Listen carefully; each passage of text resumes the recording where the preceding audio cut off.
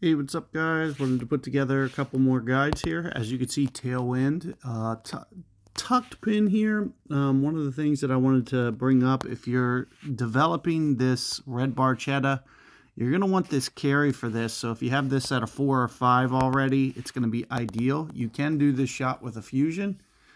It would be ideal if you got a tailwind. You don't need a tailwind with the barchetta. That's kind of the nice thing about this.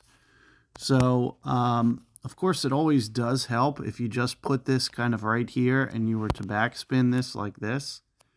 You'd see that it'll come in nice and soft, and you just got to make sure to hit the green. You can't hit that fringe. So a lot of times what I'll do is maybe try to curl this like this. Now there's a way with fusion, you can either play this off this rough with topspin or off this cart path as well. This isn't a great win for the cart path, so you would probably want to try to dial it in right there with some spin. And as you can see, we're just going to try to land this right on the front, maybe with some curl. And ideally, the smaller the wind, the better. 5-2.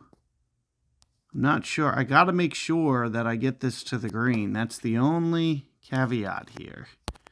So here you can see Black Widow ball.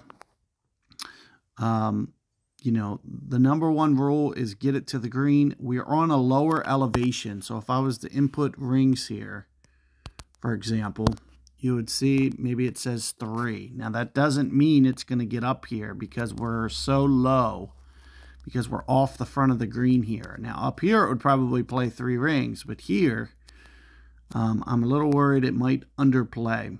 So what I'm going to try to do is I'm going to try to intentionally miss this left and just curl it back. So let's see, I'm thinking right about here.